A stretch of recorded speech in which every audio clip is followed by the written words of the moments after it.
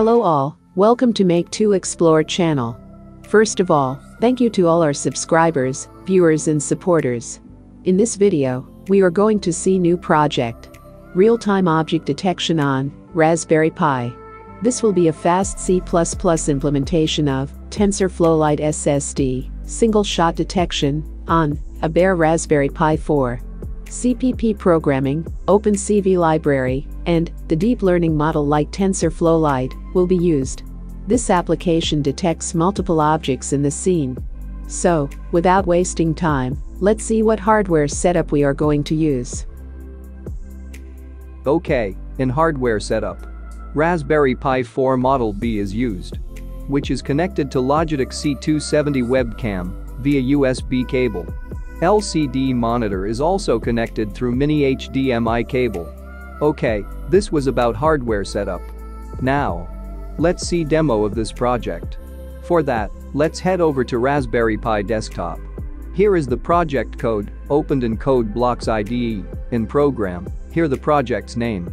Real-time object detection on Raspberry Pi 4.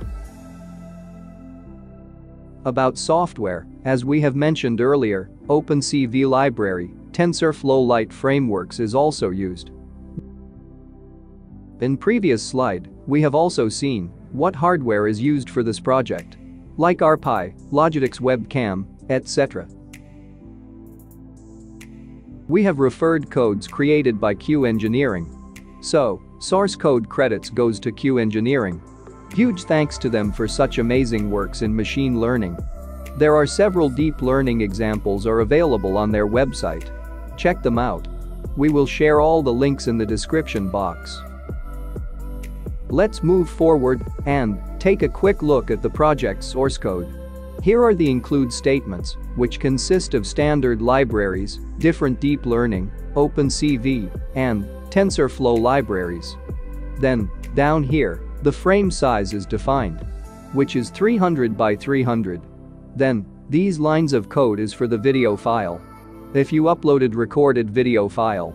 Here is the function, detect from video, where image pre-processing is carried out. Here is the main function, where we first load the model. Like this custom file shown here, detect.tflite. The object detection TensorFlow model getting loaded there. Then here, they have built the interpreter. After that, labeling is performed. Next, going forward, let's see where the camera is defined. This code also detects objects in recorded MP4 videos.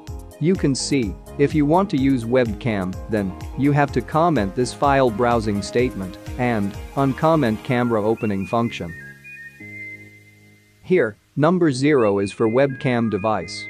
For Raspi camera device, it may be 1.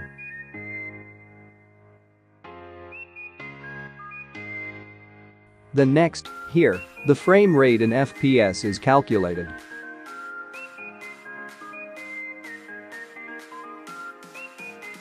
Okay, now, let's save this code.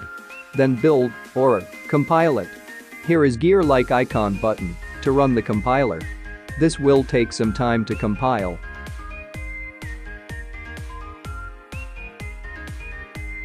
Okay, here you can see our program is successfully compiled with 0 errors and 0 warnings. Let's execute this program by clicking this green button.